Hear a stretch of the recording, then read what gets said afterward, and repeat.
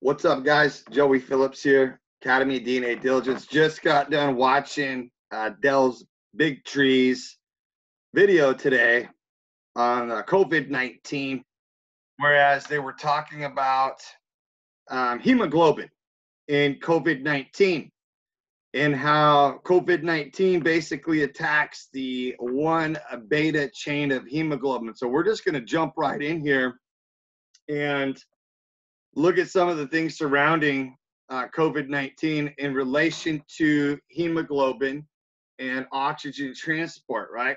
So one of the doctors that he had on today was speaking about the use of ventilators in the ER units, ICU units, in relation to patients coming in displaying symptoms of hypoxia, right? Blue in the face, completely conscious, unlike anything they've ever seen. Not really related to SARS and ARDS, but really displaying symptoms that they've described as nothing that they've really ever seen. So what this one particular doctor, this brave doctor, don't even remember the name at this time, but he was going basically against the standard traditional protocol handed down from the top authorities down.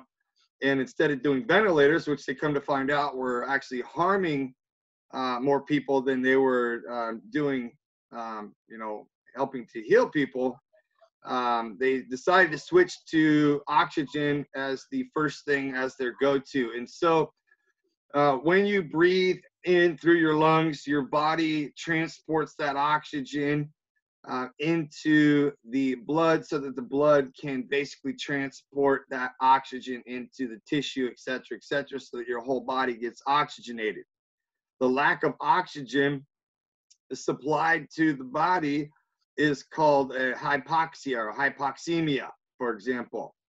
Okay, so there's a real strong relationship between a few different genes, and we're going to go over some of that stuff just briefly. Before we do, I'm not a doctor. I'm not here to prevent, diagnose, treat, prevent, mitigate disease. This is intended for education and research only. Please consult your healthcare provider. So a couple of days ago, new information's come out. This is something that I already visited on. If you go back and look, I believe, at the part 2 on the website. The website is dnadiligence.academy. There's a video up there, part 2, that talks about hypoxia and which pathways basically regulate that environment within the super pathways. But today, the hot topic of the day is hemoglobin and the relationship between hemoglobin and carbon dioxide, right?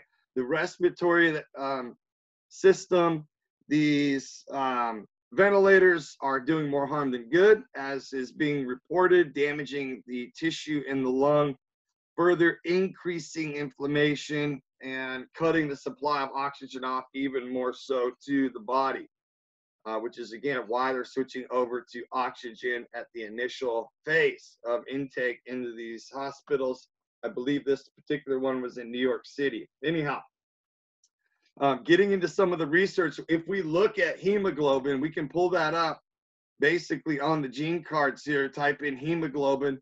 HBB is the #1 gene for hemoglobin, which is in fact the beta chain, as they are describing, beta chain of the hemoglobin.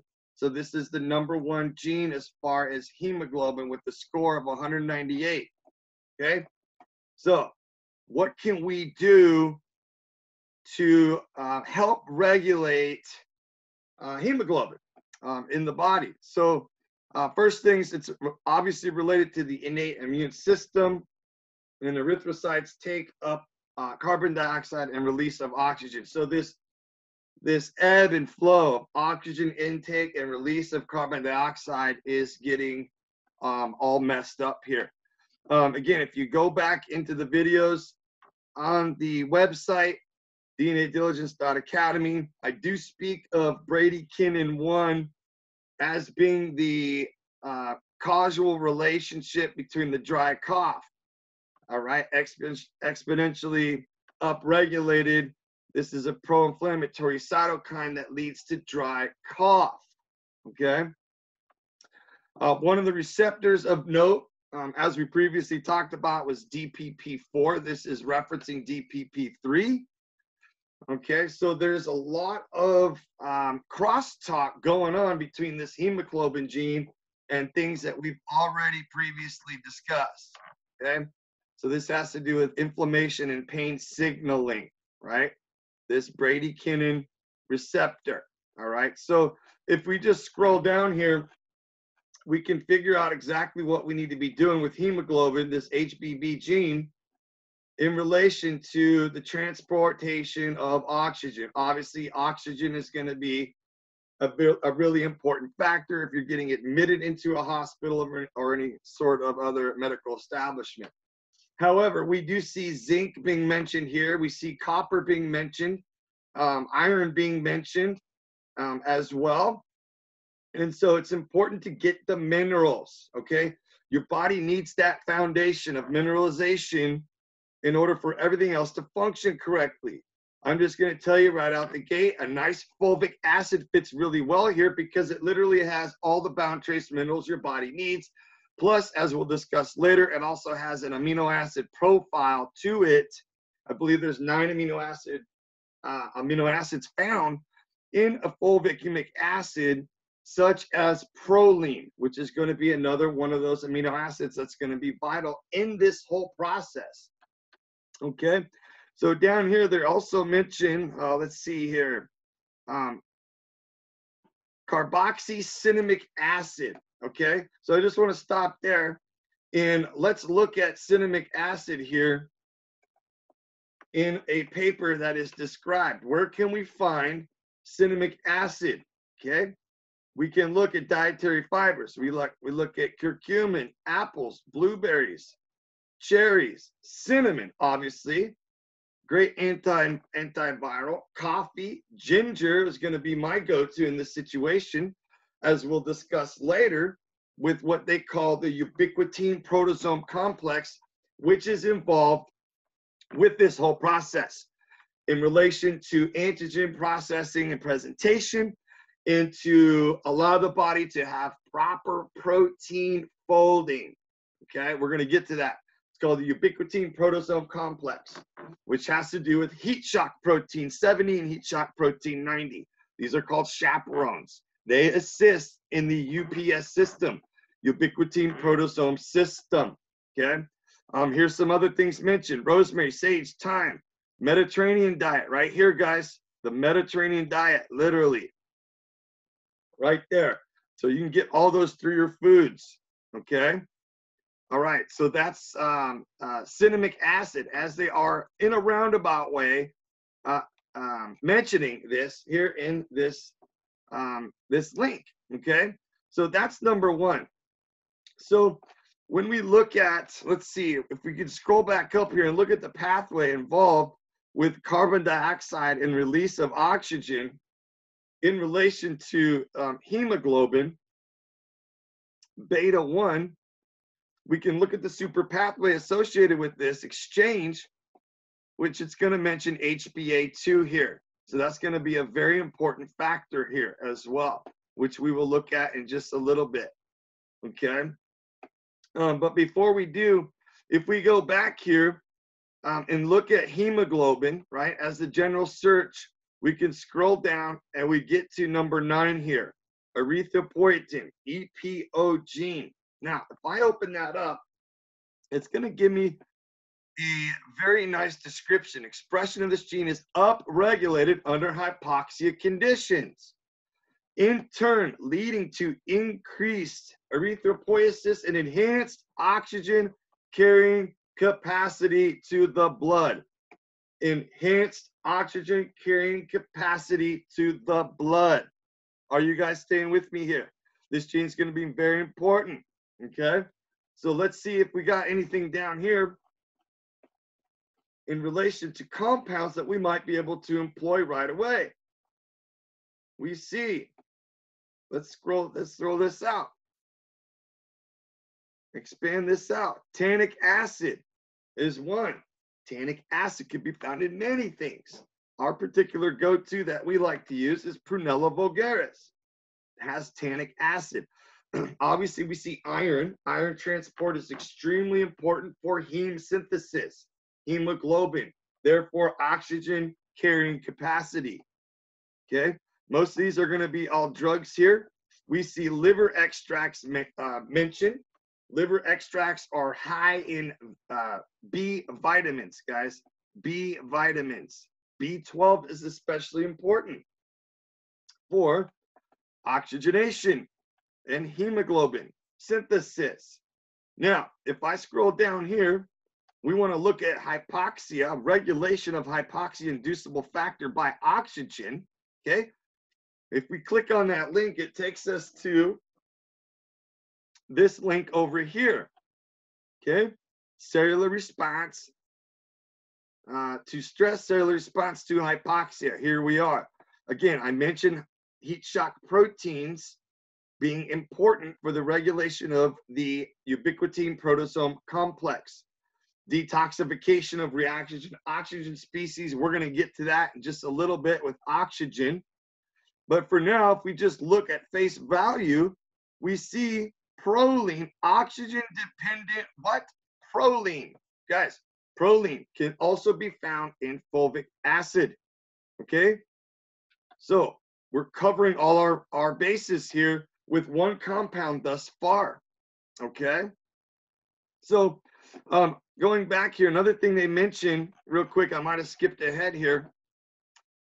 With cinnamic acid, they're mentioning in this paper here, let me scroll back here so you can see my screen.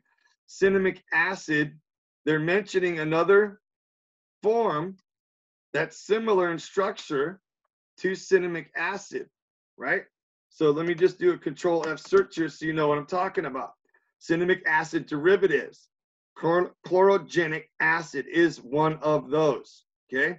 Can be isolated from green coffee beans and forms a black compound with iron, believed to be responsible for the blackening of cut or cooked potatoes, okay?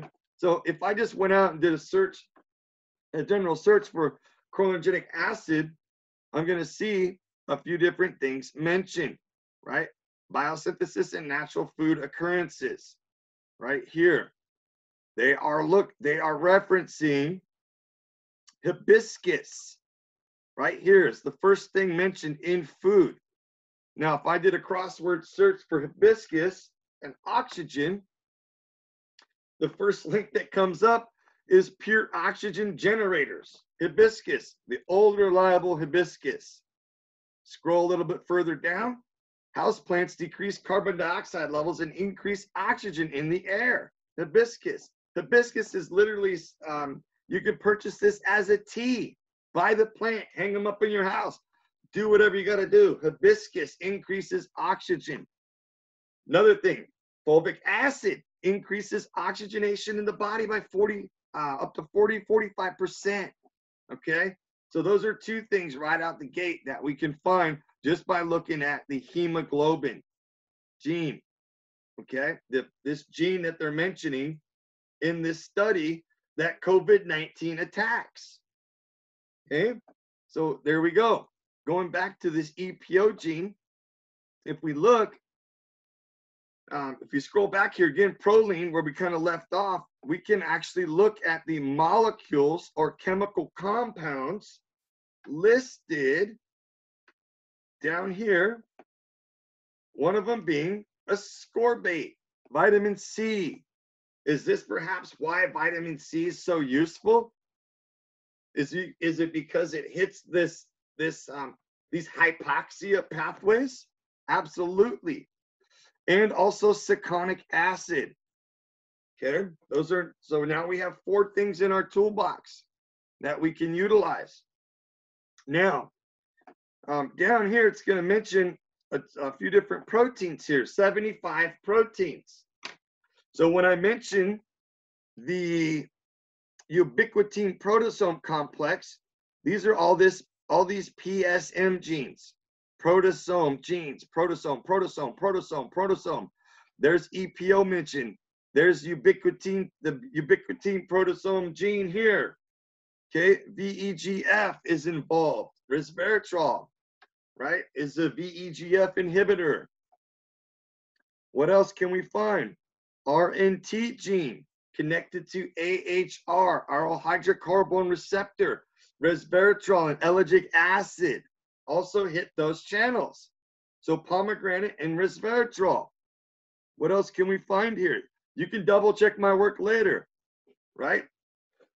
This has to do with the blood coagulation factors. This gene here, nanokinase, helps with that as well. Double check my work, please. Look at all these PSM genes though. PSM. All these PSM genes has a hypoxia. And then down here we see a carbon dioxide gene. In fact, this is the only one mentioned in the cellular response to hypoxia.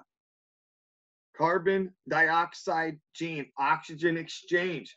So what if we went over and looked at and typed in CA9 as the gene? We find carbonic anhydrase 9. What falls directly below that? Hypoxia inducible factor. Okay, so maybe I'll start there real quick, just so you can look at this, probably the #1 gene in relation to hypoxia, right? Which is really what we're talking about. Your body's literally being starved of oxygen. Okay, let me scroll down here and we can look and see maybe what compounds they're listing for us. This is DNA Diligence. I teach this every week, Wednesday nights. Okay, get signed up for the class. You're going to learn a bunch, I promise. Okay, so let's see. Then I skip past that. Compounds. Let's see. There it is.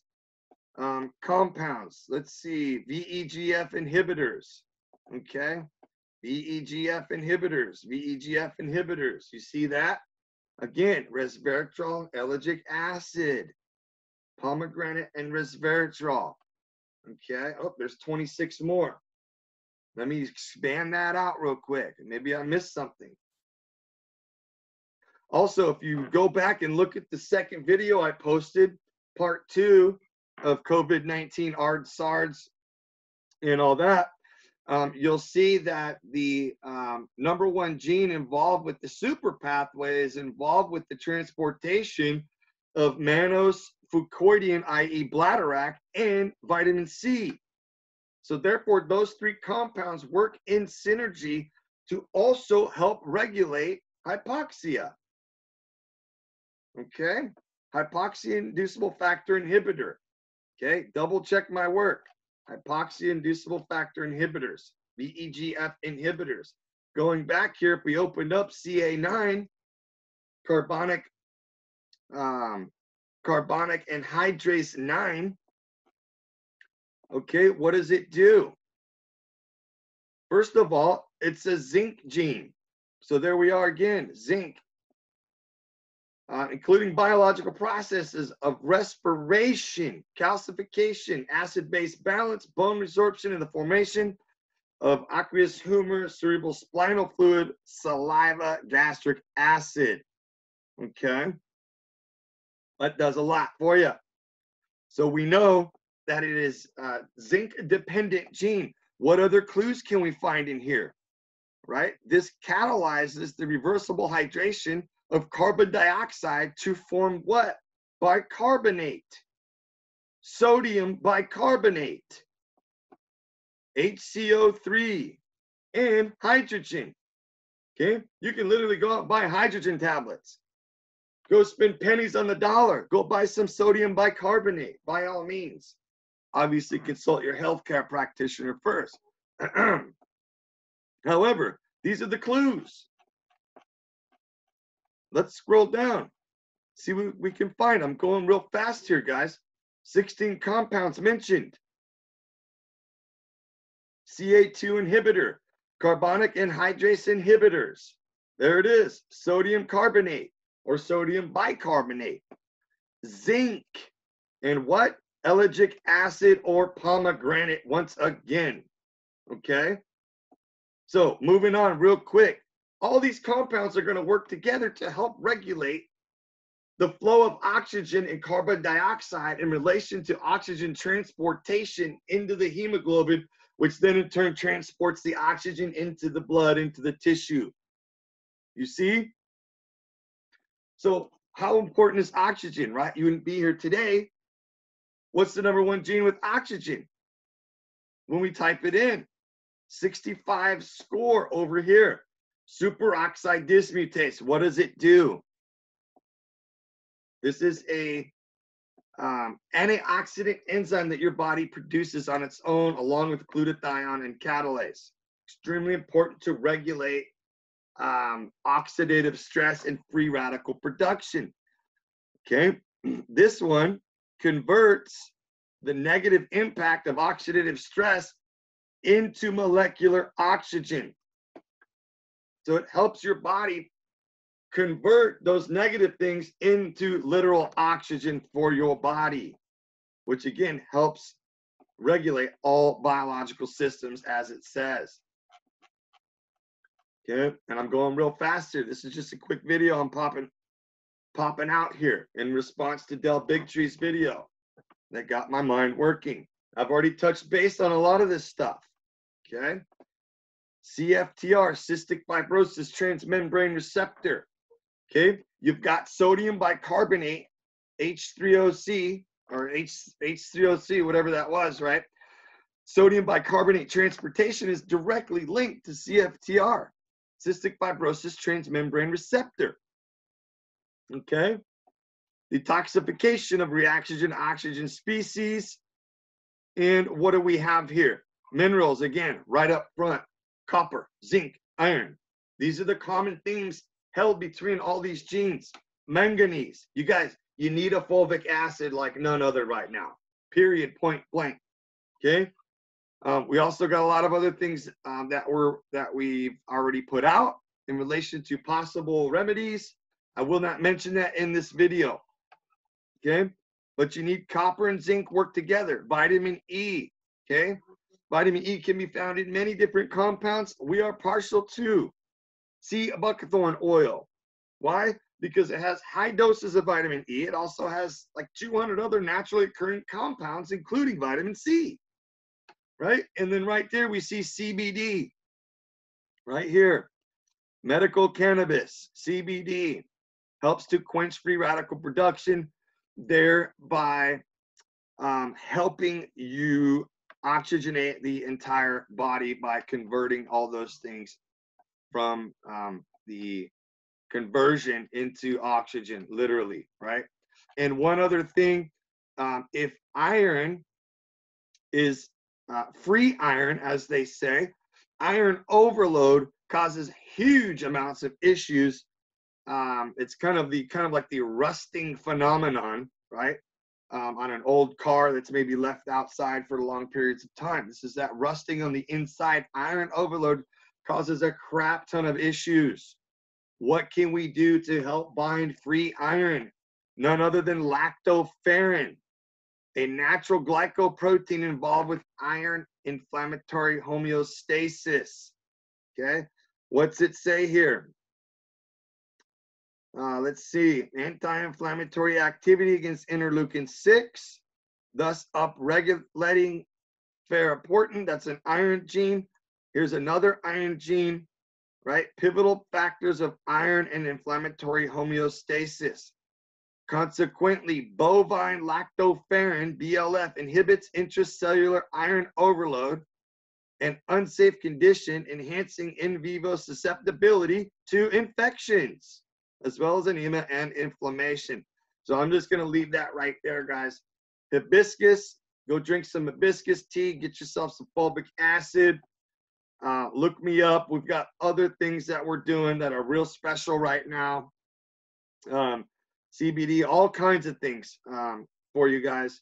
So I hope you have a blessed day, and I hope this helps explain the frustration from that doctor in New York and a lot of others that are coming out with the truth right now and potential remedies in response to what's actually taking place. And again, this video is for education and informational purposes only. As always, please consult your healthcare provider.